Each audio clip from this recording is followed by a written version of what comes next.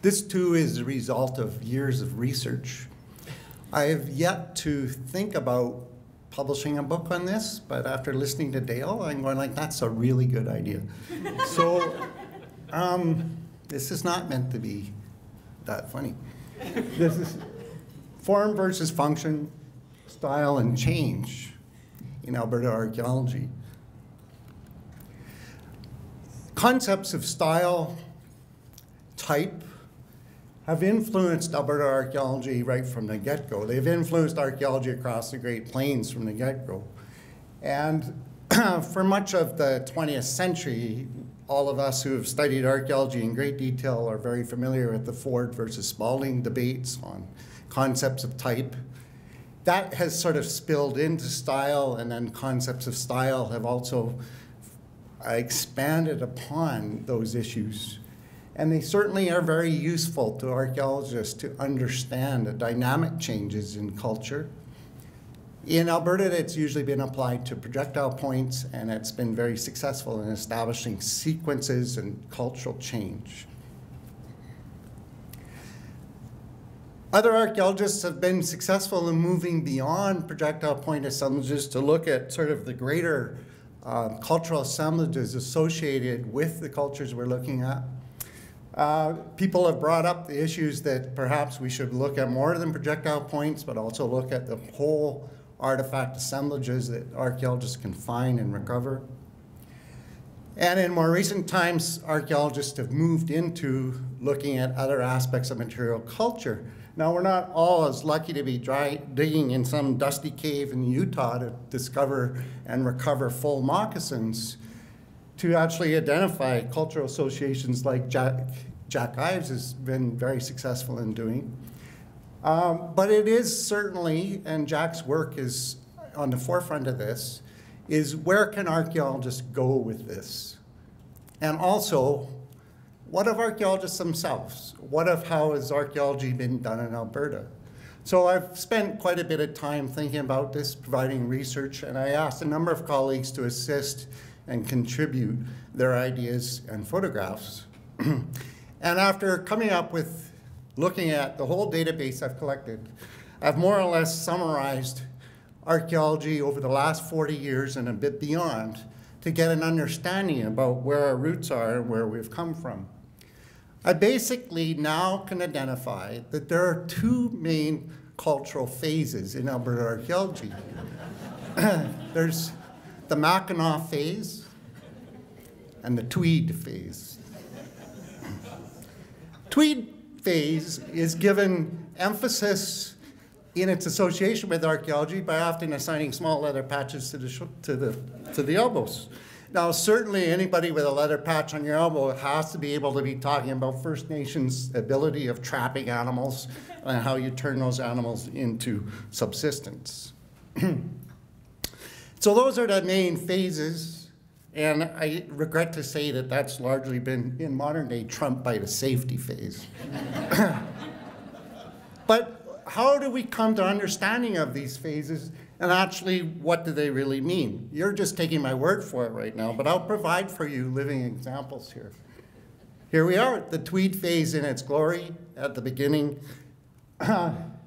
Tweed phase is often marked by sort of boardroom meetings dressed in very formal dress. Don't be fooled by the many people in suits, but pick out the archaeologist. And the archaeologist often is seen in tweed with a pipe. That's certainly a giveaway to what the Tweed phase stands for and what it means. When moving into the field, you doff the tweed jackets, but you still retain the formal dress of ties and other casual clothes. Just like I said, tweed in the office, and I thank you for Bob Daw for providing this. It's Bruce Kidd, I believe. Tweed in the office, and then you pile into the car, take all your students, pile into the car, and go have a look at some archaeological sites, and it's not bothered to preparing to dress in any other fashion.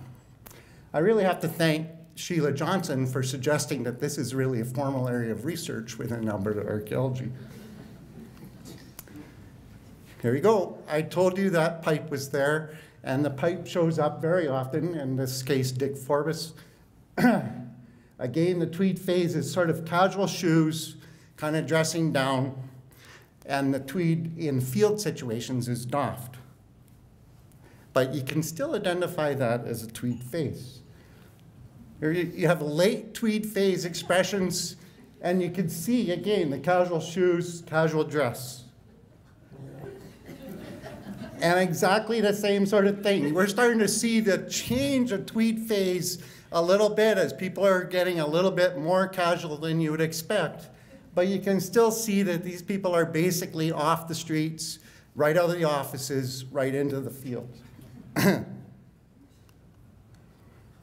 In the very late stages of tweed, or even in extreme environments, often even the casual shoes are doffed and it's just bare footwear. Or the shirts and ties are all doffed and people are just appreciating the sun of southern Alberta. Now, that's quite a clear understanding of tweed and where we've been, or where the origins of Alberta archaeology begin. But let's have a look at the Mackinac phase. Now, as far as I can tell from the research I've done, the Mackinac phase originates from the wild forests of Ontario and Minnesota. The Mackinac phase is often characterized by a very sort of heavier embrace of the environment and a challenge that it's going to meet. And often, at least with the men associated with Mackinac phase, you'll see that they are bearded. This small montage also demonstrates the fact that if your name was Jack or Brian, you're probably going to have a good career in archaeology in Alberta.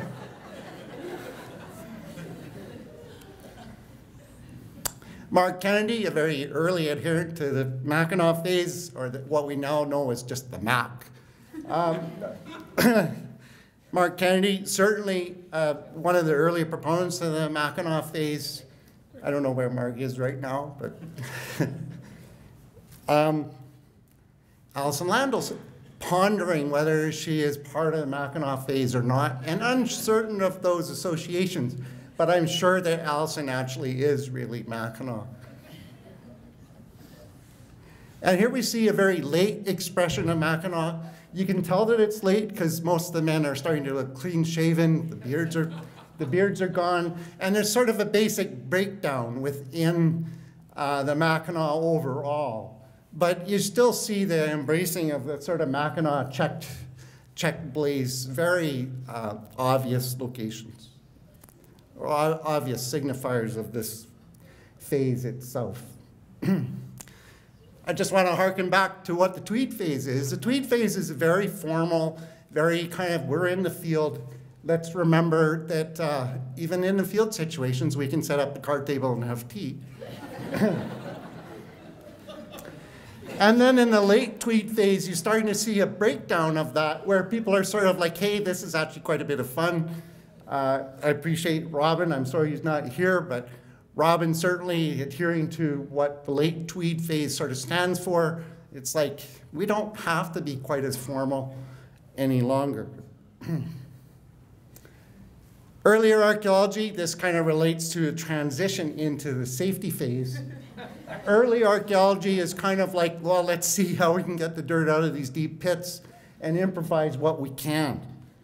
And whether you're doing that by rope and pulley, or I don't know what other system you had, but generally these in the modern day would not really pass safety standards. And early archaeology, as it started to move into the more industrial level, started to see more of a chain gang approach to how people could be pressed into doing and digging out those units. This is at the Balzac site, and one of the most interesting things is this introduces a very unknown, and like as Dale's pointed out, we can't be rigid about how we define phases, was the Bedouin phase. And the Bedouin phase really did not have much of an impact in Alberta archaeology, but it just came in and kind of just was basically found at the one site. and more or less hasn't really transferred into gaining any traction in the province. Other regional variants that we've had the ability to identify, and this only came up as I started to talk to colleagues. Here we have a phase, a local variant being introduced from the east. This is Heinz Pizik at Fort Victoria in 1970s. Clearly, the allegiance with a culture from the east is clearly identified, but give a person enough time to live in Alberta, those attributes can be stamped out, and somebody can actually end up with an allegiance of being associated with Alberta archaeology that doesn't really give any idea of their roots. And it gives a good sense of how much cultures can change and adapt. This is sort of one of the more interesting regional variants that I've identified. Clearly, it's associated with southeastern archaeology in the province. The one thing I really want you to focus on is the orange hat that Ben is wearing. That orange hat is tiger orange, meaning anybody knowing the medicine hat tigers will understand what tiger orange means. In my research on this topic, I've come to realize that tiger orange has become extremely popular and swept across the province. And I'm not sure how much Ben has to do with that. The safety phase. In the modern day, and I'm trying to provide some examples, the safety phase kind of has moved archaeology beyond what it was. We no longer see people stuck in small pits like this, that perhaps if you removed the ladder, they'd be there for the rest of their life. Standards such as this, as being on the edge of a trailer to take aerial photographs, is kind of frowned upon. Certainly, taking a photograph of this sort would be very much frowned upon. I mean, he doesn't even have proper PPE on. This is my personal favorite. Being 4 meters above an excavation to take a picture of that really doesn't go over in the modern day. And I think anybody can recognize that's rather precarious. All of these problems have been addressed with modern technology, and that's where we are not now to get aerial photographs. The biggest issue is not whether you can get an aerial photograph or not, but whether it's an aerial photograph of what you want it to be.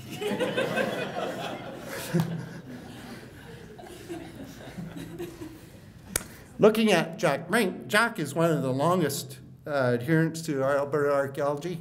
And I thought it'd be interesting to see where Jack fits within the Tweed versus Mackinac. And borrowing a term from Dale, I think Jack is actually rather syncretic. But looking at Jack from now, present day, this was last year's conference, to 1975, there's little change. Even the hand's in the same spot. And I appreciate, Jack, your contributions to archaeology in the province for all those years. But it is an entirely syncretic style. Archaeologists at the time kind of had a dare-do-well passion to push trucks and vehicles to get into any place of the province they could, often with not the best results. But as we've moved into the safety phase, nothing can stop us now. And so Argos and all-terrain vehicles have replaced the efforts of pushing your 4x4 into whatever corner. And that's allowed huge access to the province we didn't used to have. But often it's got so easy that people have a lot more time off and they just sort of sit around for coffee breaks or thereafter. This is another northern expression of Tweed. Now, the reason I was having a difficulty recognizing, is this Tweed, is this Mackinac? And it's like, and then I'm going like, oh my God, look at the pipe. That's clearly Tweed. Paul Donahue with Jack Ives. Absolutely Tweed, because there I have Jack, not in the field, but back in the office. And there's a clear adherence to tweed here. And then in Jack's coming up to speed in the modern day, there's still that tweed, but it's sort of the breakdown of tweed into the modern fashions. But what I found most interesting as I was collecting these is absolute evidence that tweed and Mackinaw are coeval in Edmonton. And this is one of the biggest revelations, because I was wondering, are they culturally separated? Is it just part of southern Alberta versus northern Alberta? But there's absolute evidence that they're coeval together, at least in Edmonton. Barney's got one of the longest careers in Alberta archaeology, at least represented here in the room. Is a very sort of early breakdown of, has to be the sort of tweed, almost a tweed Mackinaw mix, but I'm considering at the time period and the bare feet involved that this would be a sort of a casual tweed. But Barney's continued to march on and sort of added in the accoutrements of some of the Mackinaw, you add a beard. And it just continued to march on to his own drum, finding sites. We all appreciate that. It's a little bit difficult to classify. What people don't know is that Barney spends much of his winter in Hawaii, and in that time he channels his inner Mackinaw. So that, we don't know for sure where he stands, but when he's channeling inner Mackinaw, it's very obvious. So this look at Alberta archaeology, I'd like to say we're all familiar with the basic cultural histories and where they fit. But I've been able to, and I haven't got to the book yet, but I've been able to expand this to actually establish and extend the cultural sequence where we can see the tweed brought in, the main index fossils that are associated with that, coming up to the Mac or Mackinaw, with the toque is largely kind of associated as an index fossil you could look for, and in the modern day where we've moved into safety. And I think that that gives a good understanding of how archaeology has moved over the last 40 years or longer. Thank you very much.